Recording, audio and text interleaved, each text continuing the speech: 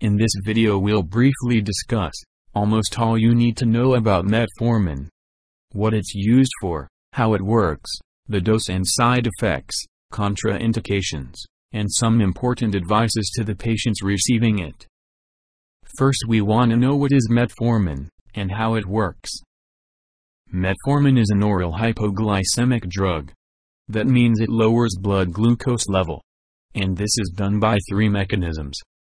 It inhibits glucose production in the liver, reduces glucose absorption in intestine, and sensitizes insulin receptors at sites, in fat and skeletal muscles. So it simply makes insulin works better. And insulin is the key that opens the door for glucose to be utilized in the cells. That means when insulin works better, glucose utilization increases. It is available as tablets, in concentrations of 500, 850 and 1000 milligrams. It is used for patients with type 2 diabetes, and may be used for patients with gestational diabetes, that means diabetes during pregnancy. It can be used as a first-line therapy to improve glycemic control, especially in obese patients with insulin resistance syndrome. It is also used in some other cases that is not related to insulin, such as polycystic ovary syndrome, as well as in weight loss. Usually the dose starts at 500 mg daily, and increased gradually by 500 mg every week, till reaching 2000 mg daily, if it's well tolerated by the patient. Side effects include decreased appetite, diarrhea, nausea, anorexia, flatulence and unpleasant metallic taste.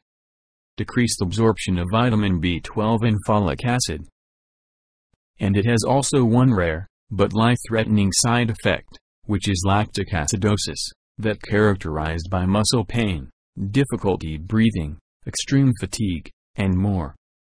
Physiologic increase in lactate, likely related to enhanced conversion of glucose to lactic acid, in intestinal mucosa.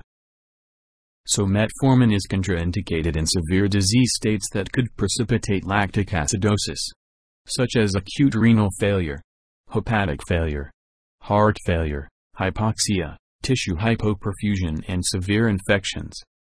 Alcohol consumption is also a risk factor for lactic acidosis.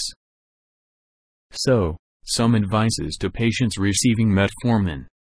Avoid alcohol. Metformin should be taken with meals or after meals, to help reduce stomach or bowel side effects that may occur during the first few weeks of treatment. Take medication as scheduled, so don't skip or add doses, and don't stop taking medication. Maintain dietary restrictions for glucose control.